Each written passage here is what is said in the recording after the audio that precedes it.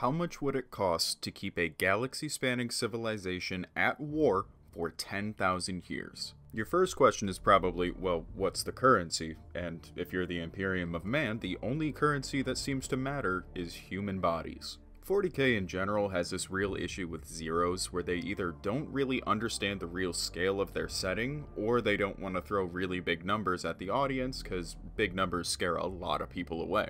I'm not one of those people, and today I'm really going to do my best to figure out exactly how much of the Imperium, or more specifically, how many human bodies are used on an annual basis for the Imperial Guard and planetary defense forces across the entirety of the Imperium of Man. Before we get into the numbers, I want to give you some parameters. So we're going to be going over some notable planets, mainly only things like Istvan before the drop site massacre. We've got Terra and we've got Necromunda, since those are three planets that we have the most concrete numbers on as far as population. Starting with the smallest or most conservative estimate, we are going to be including PDF forces and really all aspects of the Astra Militarum into our numbers. If you're not familiar with 40k, that might sound silly, but remember that a main source for the recruitment of the Imperial Guard is from planetary defense forces. It's said that the top 10% of all forces in the PDF go on to the Imperial Guard for further training.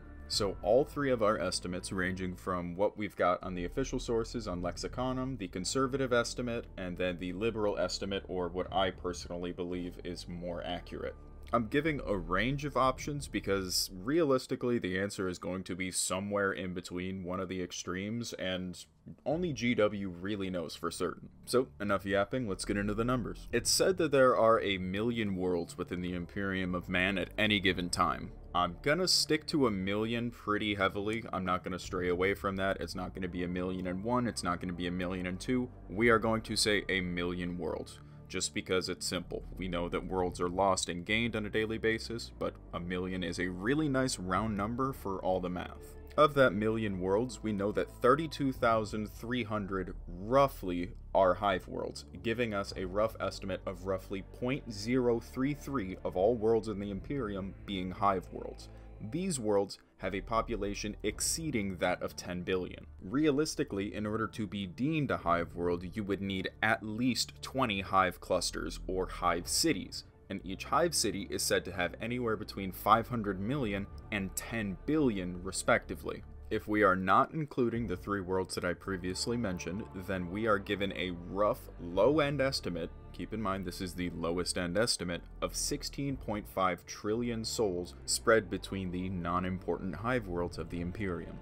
I say non-important, but realistically to the Inquisition, every single world is important, so I guess it's just perspective. I've come to realize that Istvan really isn't important for population metrics, so we're just going to skip over that, and we're going to go to Necromunda specifically. Necromunda is arguably the second most important hive world within all of the Imperium, briefly serving as the capital for an empire during the Great Crusade, but that's neither here or there. We can do our own video on Necromunda in the future. What's important is that this planet is absolutely steeped in humanity. While your average hive world might have anywhere between a few dozen and a few hundred hive cities, Necromunda has thousands with an S, meaning that at the absolute bare minimum, Necromunda has 1 trillion souls on it by itself. We're at 17.5 trillion people already, and we haven't even gotten to the homeworld of humanity, or the most densely populated planet within the entirety of the galaxy.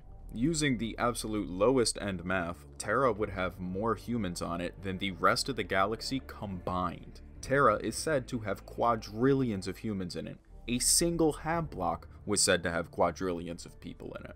But again, let's go with absolute lowest end numbers. Let's just say that there's 5 quadrillion on Terra. This leaves us with a nice round number of 5 quadrillion, 17 trillion, 500 billion. Now all that's left is the remaining worlds, and we're going to say that each one of them has a super low end estimate of 50 million, and we're going to just multiply that by the 968,000 remaining planets, giving us a measly 50 trillion extra souls, bringing our super low-end population estimates to roughly 5.0675 quadrillion, or 5 quadrillion, 67 trillion, 500 billion.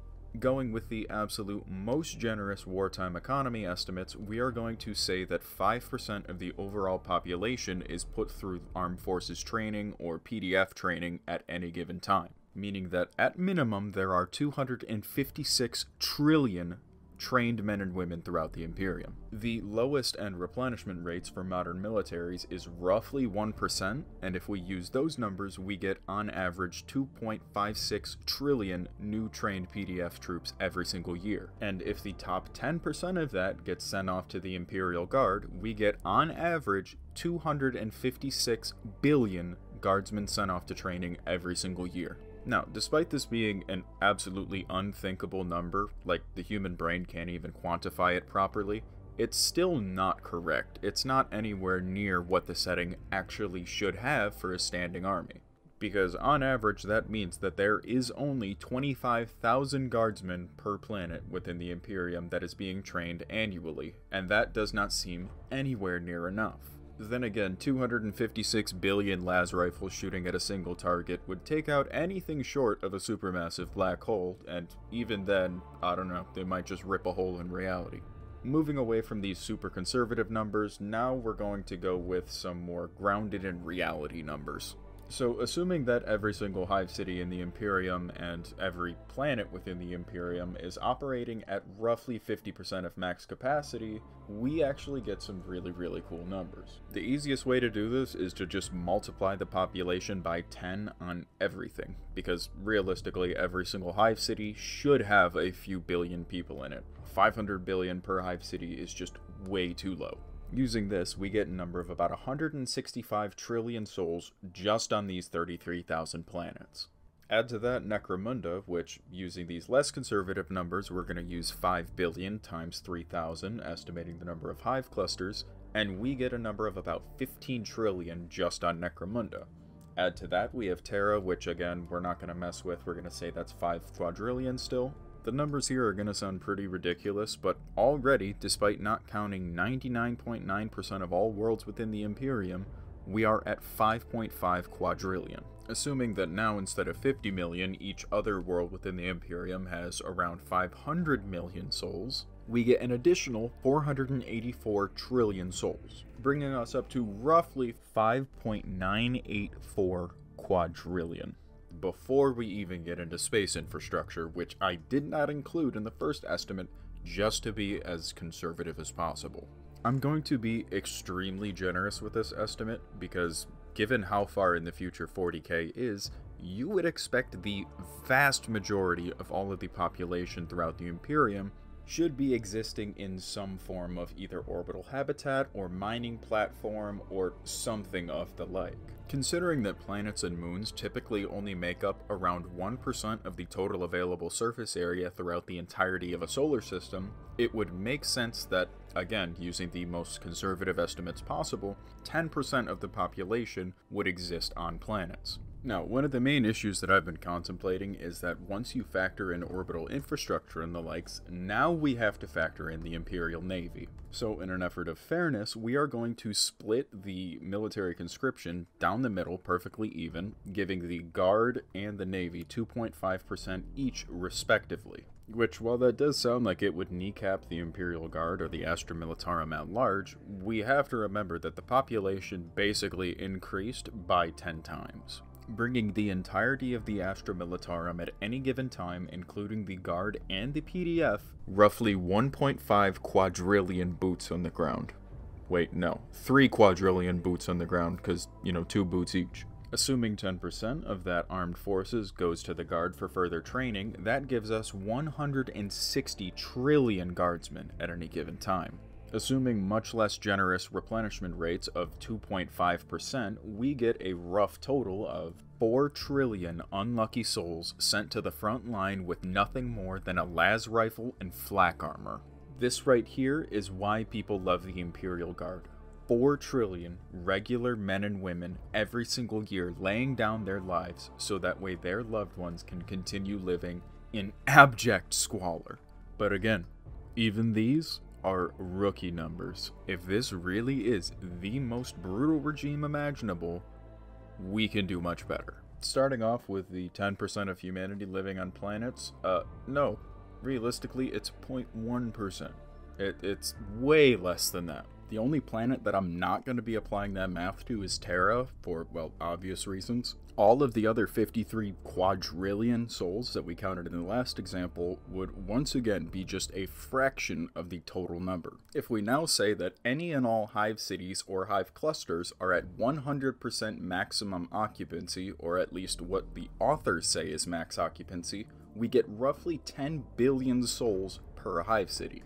Meaning that Necromunda alone is half a quadrillion souls on one planet. And if that is 0.1% of the population of that star system, then that means that the Necromunda subsystem alone would have anywhere between 5 and 50 quadrillion souls. Granted, again, Necromunda is an anomaly because it's a former capital planet or ecumenopolis, but that's, again, neither here or there. So, for simplicity's sake, let's get some numbers out of the way. For the other 33,000 hive worlds that aren't Necromunda and Terra, let's say that their maximum population is around 100 billion. This leaves us with roughly 3.3 quadrillion bodies just on hive worlds alone, which, remember, are 0.003% of all planets within the Imperium. The other 99% of the Imperium would also account for roughly another 4.5 quadrillion bodies, meaning that just on planets alone we are looking at roughly 13.3 quadrillion bodies at any given time moving around within the Imperium. This isn't including servitors, this is including baseline humans that would be counted in a census. And where the numbers really start to lose any and all cohesion is when we start to figure in what percentage of the population actually lives on planets. If we are to assume that as much as 1% of humanity lives on planets, which is a really high-end estimate, all things considered, this would mean that within the Imperium there are roughly 1.6 septillion people. Considering this is the most brutal regime imaginable, let's pretend that 10% of the population at any given time is in the armed forces in some degree. That gives us 160 quadrillion souls. Now, we have to divide that between the Navy and the Guard, or the Astra Militarum, so we have to go roughly 5% each. This means that each the Navy and the Guard, or PDF in this case, would have 8 quadrillion souls cycling through every single year. And if 10% of that goes to the Imperial Guard, that means that there are 800 trillion Guardsmen every single year sent to training. It's really hard to comprehend what that number actually means, but just imagine a ball of human flesh the size of the planet Earth, and that's basically the Imperium of Man if you combined it all into one space. So, for those of you who skipped to the end just to see the numbers, hello, how are you? Here is a recap of everything we went over. On the absolute lowest end of things, we have 2.56 trillion troops entering planetary defense forces across the Imperium, and 10% of them potentially going to the Imperial Guard, meaning 256 billion potential Guardsmen every year.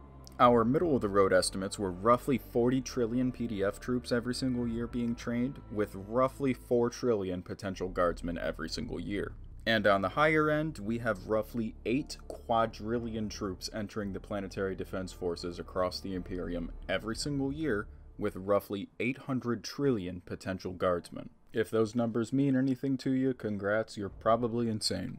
Either way, thanks for watching, hope you have a good day. After this is just going to be a channel update, so if you were just interested in the Guard and whatnot, just feel free to leave now. Have a good day, man. But for whoever else is still here, hi, I'm Bobby. Thank you for getting us to 2.5k subs, it means a lot. I didn't really expect to get anything considering I just yap all day, but yeah. Thank you guys for being here. Special thanks to Kongoro for a lot of the channel artwork, at Victus for a lot of the artwork for channel members whenever we get that going, as well as emotes for chat and whatnot, and as well Icon of Ouroboros, who actually proofreads a lot of my scripts. I don't usually stick to the script, but he does proofread them and he actually fact checks for me, and I appreciate that greatly. But either way, thank you for watching. Do something nice for your community today, donate to charity, and have a good day.